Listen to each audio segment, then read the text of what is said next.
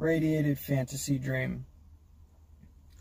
I was downtown, sitting at a small, round, black table outside of the Thames River greenery, sipping on my coffee, smoking a Camel-filtered cigarette, talking with a man who lives on a boat about the philosophical aspects of dreams, heaven, earth, predictions of the world, answering the questions of angels and life in general.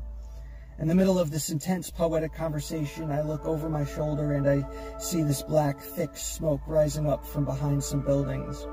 I motioned for the man who lives on a boat to look over so he could see, and when I looked back myself, the smoke had intensified and I could now see the fire that was spitting the smoke out of its burning fingers. I impulsively got out of my seat and walked at a quick pace up the street and behind the buildings where the source of the fire was coming from.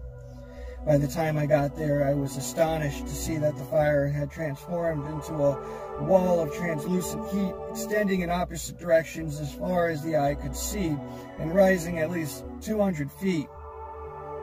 What was equally astonishing was the massive amount of people there: firemen, police officers, businessmen, pedestrians, and various street people just standing there in awe.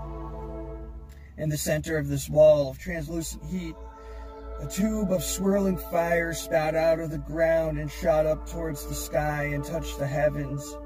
In the center of this tornado of flames were large balls of molten lava, also shooting upwards, staying inside the tube of swirling fire, except one.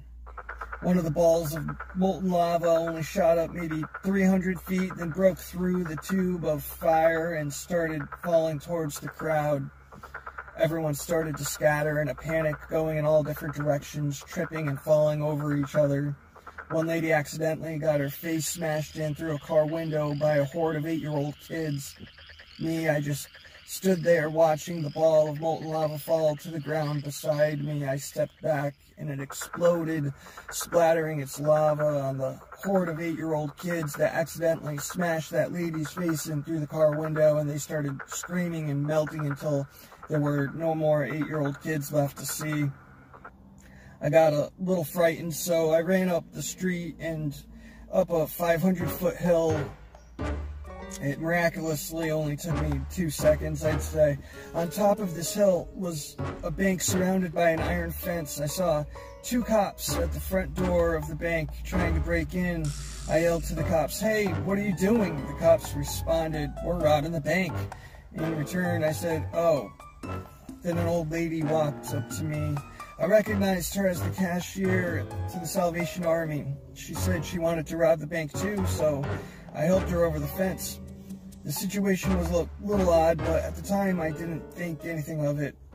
I turned around and looked down at the city, and it looked calm. No wall of translucent heat, no balls of molten lava, no nothing. Then a nuclear bomb exploded in the center of downtown, causing a small mushroom cloud to form at a 45-degree angle. It started to shoot waves of transparent green radiation in all directions. I dodged a few, but there was one I just couldn't avoid, and it consumed me. I felt this enormous amount of energy filling my body, and I felt like a superhero.